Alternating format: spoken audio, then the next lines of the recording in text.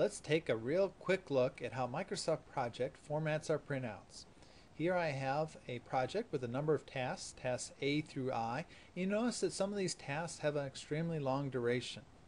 Now if I want to print this out so that I can communicate this information to my stakeholders, I go up here to File and Print, and you'll see that this printout is now going to be 16 pages long.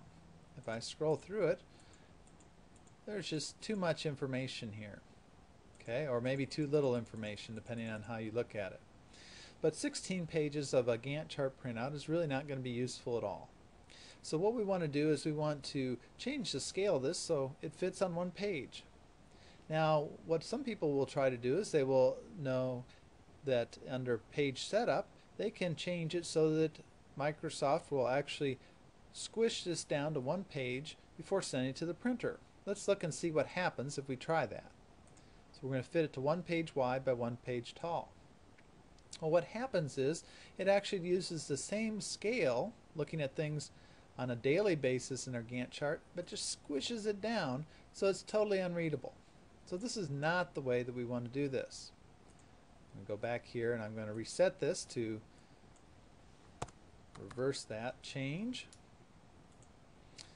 So what we really want to do is we really want to go into Microsoft Project and change the scale of our Gantt chart so that we can actually get this down to 1 or 2 pages.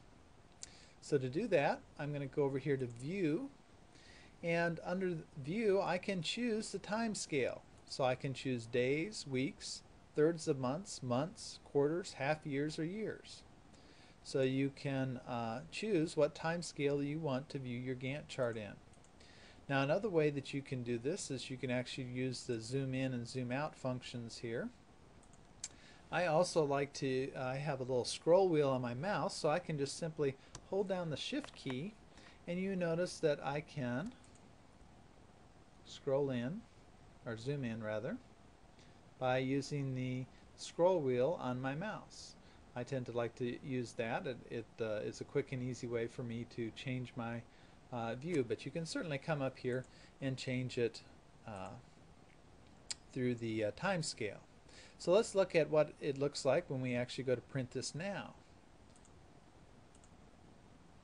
So in this case I now have a time scale that is going to fit on one page, and it's going to be one page. It's actually going to be viewable. I can actually read what this time scale is, and I can read what my tasks are.